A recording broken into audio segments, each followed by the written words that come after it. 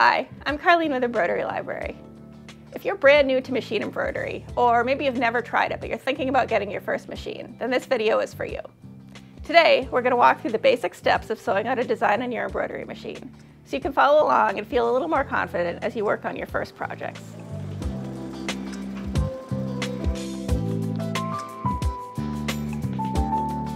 First, you'll need to decide what you want to embroider on.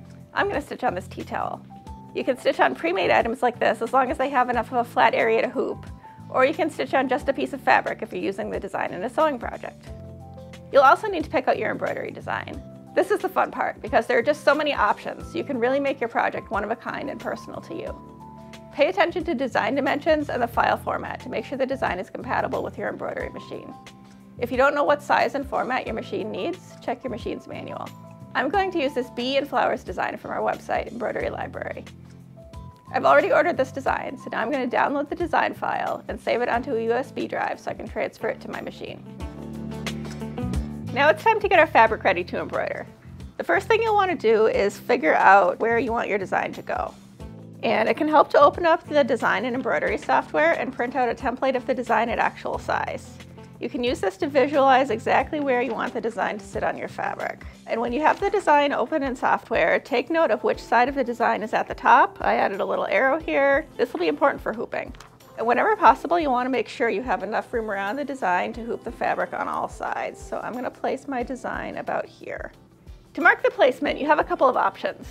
You can poke a little hole in the center of your template with a pencil, and then use an air erase pen to mark the center point and axis lines. Or, once you know where you want your design to go, you can use a quilting ruler like this to really get everything centered and precise.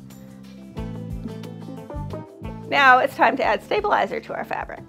We need stabilizer to keep the design from shifting and moving around while it's stitching, so everything is going to line up properly and look really good. I'm using a medium weight cutaway stabilizer here to make sure my design stitch out looks the best it can. Cut a piece of stabilizer that's a little bit larger than your embroidery hoop because you're going to need to make sure you can hoop it on all sides.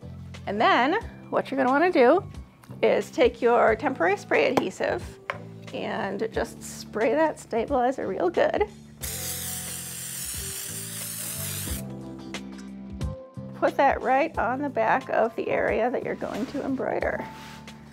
The last thing we need to do to get our fabric ready is to hoop it up. So take your embroidery hoop that you're going to use, lay it on the table, and lay your fabric on top. Now take your top hoop and line it up with the axis lines you marked earlier. When everything is lined up, snap the hoops together like this, and tighten the screw if you need to make sure everything is nice and secure. Okay, now let's get our machine set up. Plug in your USB drive, turn on your machine, and pull up the design on your machine's menu. Wind a bobbin with bobbin thread for machine embroidery. Check the color change sheet for the design to figure out which color thread you'll need first, and thread your embroidery machine. Attach the hoop to your embroidery machine, and move the hoop to align the needle over the center point you marked on your fabric. Press the start button, and the machine will start stitching the design. It'll keep going until it's done with the first color stop. After the first color stop is done, you might notice some jump stitches between areas like this. Some machines trim these automatically, but if yours doesn't, you could just cut them with scissors.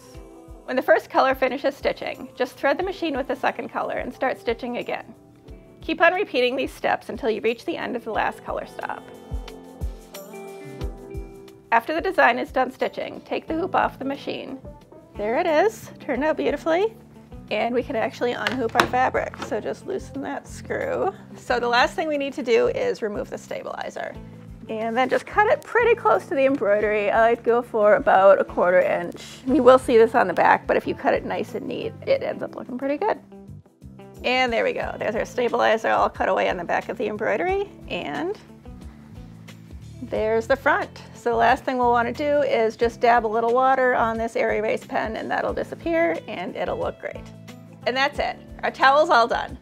Now, these are just the basics. There's a lot more to learn, and there can be different things to consider depending on your project, like which kinds of designs and stabilizer will work best with a given fabric. We'll put a link in the description to some resources where you can learn more about that.